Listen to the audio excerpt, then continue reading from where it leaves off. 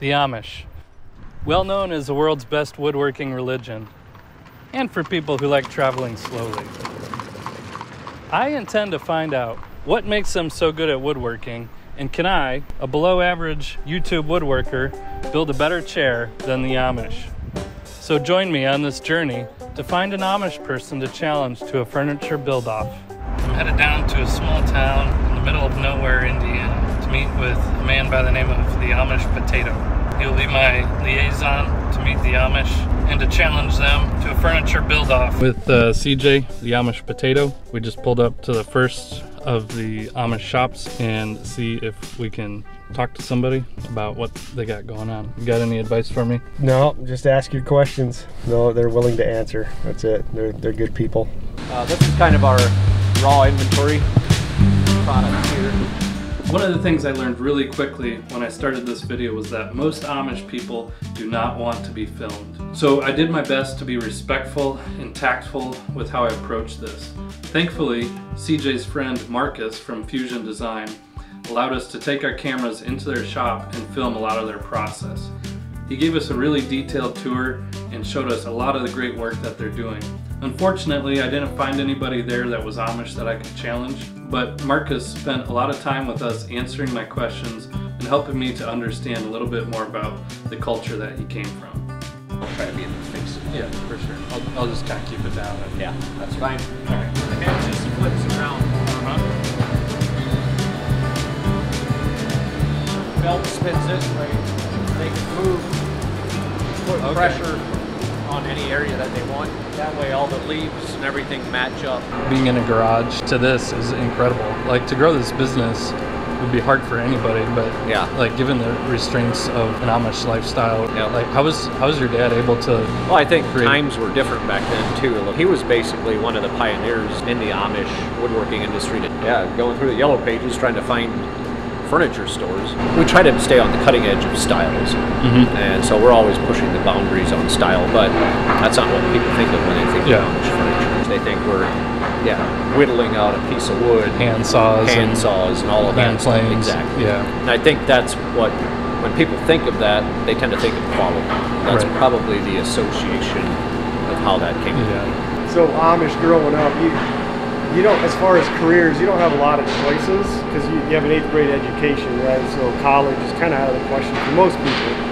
So naturally you're farming or you're picking up tools to make a living. While gaining some really valuable insight into the Amish lifestyle, we did not find somebody to challenge to a furniture build-off. However, CJ took me to another shop and we found just the right person to talk to. I'm Stephen Yoder. I'm the son of the owner. Of course, we aren't running electricity off of the line, but now we got a Cummins generator to generate power for our machinery. Okay. And yeah, all the way back, I think I was only 3 years old, which I know this is not legal, which I wasn't allowed to do this either, but I did do it. We had some wooden carts. They had screws to hold the top down, so I would, maybe sneak a screw gun and, start backing those out and then running them back in. And I knew I wasn't supposed to do it, but it was fun. And I was only 3 years old when I did that. So yeah, it was, it was more fun when you're not allowed to do it, of course. Is there somebody I could challenge to both build a chair and then have CJ judge it and see who could build a better chair or something? Of course, my dad wouldn't want to be filmed, right? Because he's an Amish. I probably would not accept that challenge because I'm still just a Sander kid. So. Yeah. Do you have anything else you want people to know? Well, what it's like to be Amish, it's just kind of a slowed down lifestyle. Your viewers might not know, but I am not currently Amish, which once we become 16 years old, we get the opportunity to, get a cell phone, which I do have a cell phone. Okay. Right now, I haven't joined church yet, so if I would choose to join church, then I would have to wear Amish clothes, which I'm wearing a shirt right now, which isn't Amish clothes. Right. Yeah, they call it the Rumspringa. But it's not like you're intentionally being wild and crazy. Not gonna lie, we do some wild things while we're Rumspringa. Yes, we do.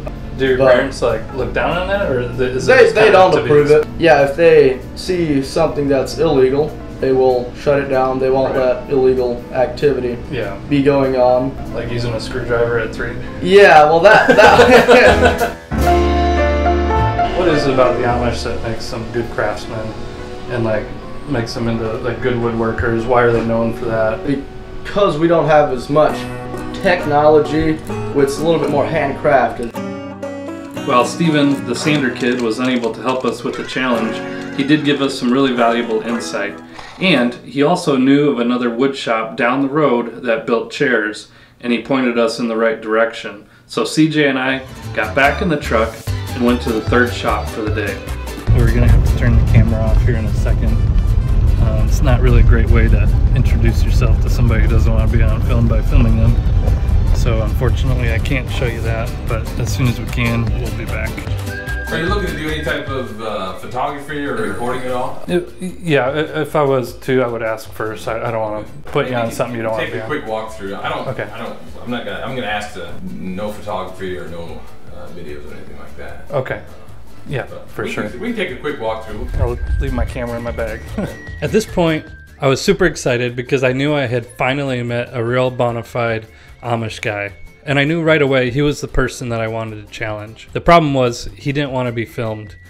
He gave us an amazing tour and he talked to us for more than an hour about his family, about his work, about their business, and about woodworking. And it was a fantastic conversation. And after talking to him for over an hour, I asked him the question if he would accept the challenge. And he said yes, but he didn't want to use his name or his company's name. However, he did let me come back at a later date and film their process, so you will get to see here how they build their chairs. And it's probably not what you expect. For instance, for me to do what this one machine is doing would take me about 10 times longer, and it wouldn't have the same level of precision. Turns out the Amish I met are even less of real woodworkers than Johnny builds. So this machine, I don't know if you're familiar with this type of equipment. Yeah, CNC. So this is 3-axis. It's always the cutter is always perpendicular to the table. Yeah. Whereas this is actually a 5-axis. Yeah, it's a rotate. Yeah. This one's similar. This is kind of hard to see, but that actually holds 2 spindles, and it also interpolates. It just changes. So instead, on those 2 machines, if I need a tool change, it'll go over to a tool carousel and grab it. This one also got a tool carousel, but a lot of times we can do the parts on here with two tools. So within a part program, it'll just swap and use the other spindle for whatever tool. Okay. Oh. This one's a good example. Another similar situation. Those two, they're all held. Parts are held on by a vacuum. This one, this can be a combination of vacuum and clamp. This one's strong point is clamping. Okay. So this one's all about clamping the part in Okay. a very rigid manner and then machining away at it. So you'll see this one carries 3 tools and then it just rotates to whatever. Okay. Wow. That is amazing. Huh. Perfect every time. This one's got a hopper feed on it, so it'll feed up to about 20 minutes worth of product. It'll run unattended. Got every little thing figured out. We've been at it for a while, but Quality of that is awesome. I love this here too. So that's a Cerusse finish. Cerusse. Yeah, that's kind of a term. It's a wire brushed effect to it, and then there's a liming wax that highlights the grains. So I don't take credit for this, but we get a lot of compliments on our tailoring, and that's all due to our ladies in the back. It's immaculate. They did a really good job. How many chairs do you ship out on any given day? So we're producing about 500, between 500 and 600 a week. Oh, you got a 3D printer. I do. That's awesome. Oh, that was amazing. All right, cool. Dude, my mind is blown. CJ, here, the Amish Potato, got me the hookup. Their shop is incredible. The furniture they're building is immaculate. There's no way I can compete on the execution. And so I gotta be really creative, use my design expertise. I'm gonna take it back to their shop and have them judge it, and we'll see how it goes. Mission accomplished. Well, this is not how I thought the challenge would go. Apparently, I'm the one living in the last century, and I have to defeat the Amish now with all of their space-age technology, their 5-axis CNC machines. I got a lot of axes. I may only have an old, small one-car garage shop, but I'm here for it, and they're going down. This is a stool I made last winter. I think I'm going to design the chair similarly to how I designed this stool. I'm going to use ambrosia maple for the top, and for the legs I'm going to use cherry. I think it's a pretty slick look, these two woods together. This ambrosia maple is from a tree that the city cut down in my yard a couple of years back. It's a really beautiful wood, but the slab is kind of checked and split. I'm going to have to cut some pieces out of this and then glue them back together to get a nice solid piece for the base of the chair, which is the seat.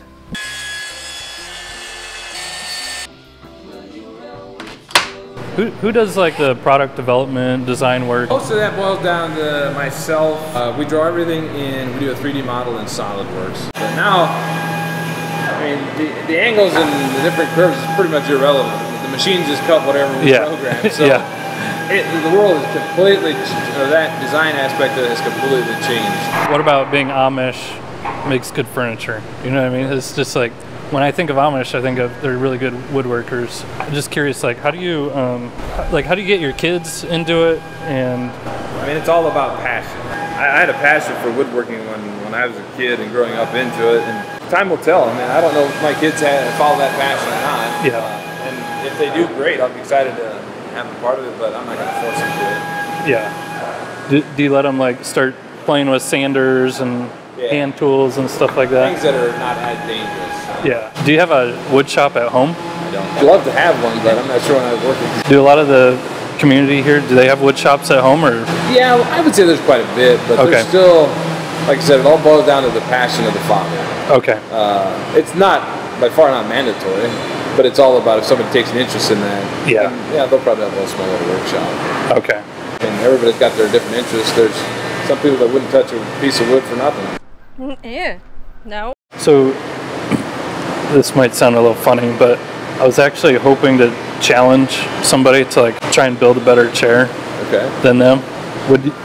Would you be able to like give me a challenge or something like that? Or I guess I wouldn't be that opposed. I would not do that again. In the process of making this video, I've learned the most important lesson I ever have while woodworking. So make sure you watch until the end, and I'll tell you what I've learned. I don't take a lot of credit for, this is all due to the equipment we've got, and some of the, I'm happy with some of the joints that we can make because of the precise equipment. But are you doing a lot of that by hand, or? Yeah, I mean, I have a table saw, drill press, joiner, basic stuff, but yeah. I made a wife-powered bicycle lathe, so I had her riding a bike, and I was trying to work on that. That was fun. Well, by this point, I was honestly thinking I was more anti-technology than this Amish man, but nonetheless, I had to carry on. And this is kind of where somebody could challenge us as a very detailed, very meticulously crafted product. We're still production-based manufacturing. We got to do good quality, we realize that, but there's certain things that I really envy of some of the master craftsmen that take, hours, take weeks on end to build a very meticulous chair. I respect that. I admire somebody like that. Yeah. I've got a lot less tape this time. Hopefully I don't get it stuck again.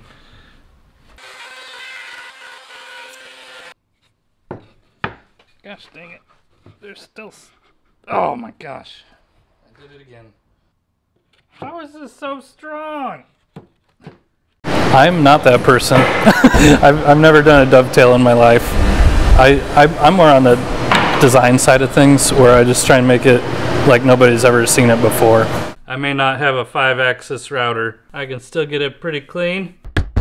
So probably what I'll bring you is something that looks really weird, and then we'll compare it to yours, and you can laugh at how bad my joints are and all that. I'm super thankful for you opening up your shop to us and showing us around. It's just blowing my mind, I think it's probably a little bit of a stereotype because when we think of Amish, like all we know is it's traditional.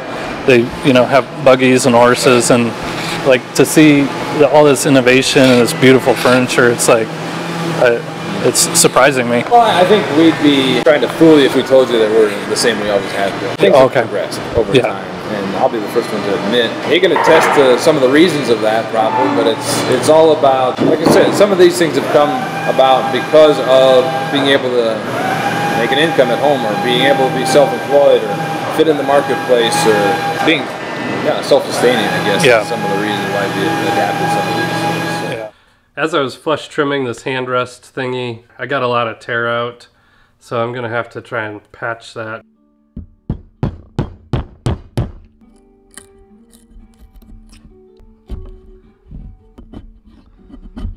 There's still a tradition side of the things where we try to keep the morals where they need to be, and those are probably kind of the dividing line of where we try to make try to retain some of that. So. Yeah. And that can be done in Amish, non-Amish, whatever. I'm not here to tell you that Amish is the only way. Yeah. We just happen to be raised in a family like that. And choose to continue the tradition, I guess. Well, when I think of Amish culture, I think of tradition and, you know, conservative lifestyle, but it seems like you're on the cutting edge of all the equipment and the design. Is that related at all, or you just... I would say some of that allows us to retain our traditions, and what I mean by that is, so it makes us viable in the marketplace. So by being, you know, having the capacity to do that and stay in the marketplace, we have the home-based business. If we still had to rely on everything, all, you know, hand tools, and we couldn't compete in the marketplace. I don't like to focus on the culture that much. It's more about solid wood. It's built well, overbuilt. It's supposed to last long. So I would much rather focus on design and the quality, and quite frankly, we don't market Amish men. Yeah. It's about all the things I just said. It can be used as a detriment, because some people, if they think Amish furniture, they're thinking one wood species oak. They're thinking very traditional and no design. Right.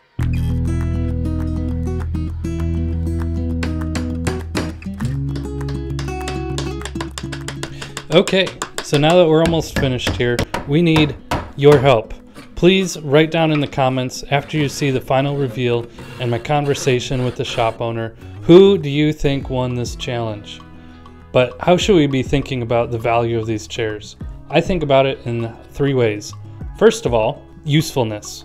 How good is it at being the chair it was designed to be? Second of all, strength. This has to do with durability, longevity, and safety. And then third of all, design.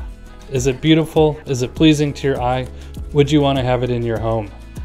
I just pulled over, I'm almost to the shop, and I'm calling them out once and for all. I want to see who can build a better chair, an almost average YouTube woodworker or the Amish.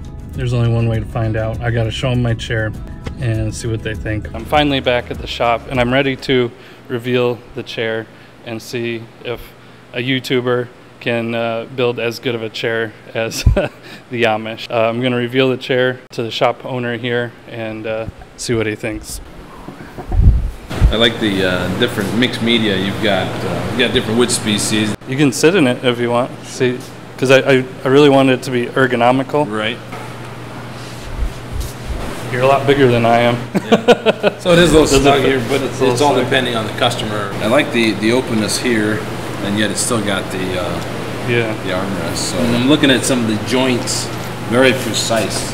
I had a little spacing problems here. Oh, but that's pretty minor. Good though. It's got a little despite wobble. the fact that it doesn't have any stretchers in here, it's pretty rigid. I don't know that I would change a lot on it. And yours is like everything's really tight. All the joints are nice and tight. The equipment, I'm sure, is quite a bit different than what you're using as well. So yeah, basically a table saw and a bandsaw. Yeah. So considering that, I'm very impressed. Aesthetically, it looks really good. I would be a little concerned putting it on the market. Yep. In terms of structure. I think my problem is I want to be really innovative, and sometimes I forsake tradition that's important. I think I designed a one-off, unique piece, and I think you designed something that a lot of people would want in their homes. It's got a good cushion to it. So what started out with me thinking I'd be challenging somebody with hand tools turned out to be me being the one who was outdated. So this is the third chair I've built. We've been at this for 21 years, this type of product for 21 years, and this being the third chair, it's remarkably nice. I've got a lot of respect for the work you guys do. If it was up to me, I would say you won the challenge. I don't know about that. We could put it up to a poll. Each design has its place. Yeah. Well, thank you so much. Yeah, no problem. It was so great to be able to work with you. Don't challenge the Amish. Don't make bets you can't win. That's the lesson I learned. That's what I wanted to tell you. Don't do that. I think I lost. Their chair is stronger and more durable and put together better, and it's probably more useful as a dining chair. Mine's kind of caught between lounge chair and dining chair. But why don't you tell me who you think won? Put it down in the comments. Be respectful, be kind. Okay. Auf Wiedersehen. Both of ours are better than IKEA. So. Yeah.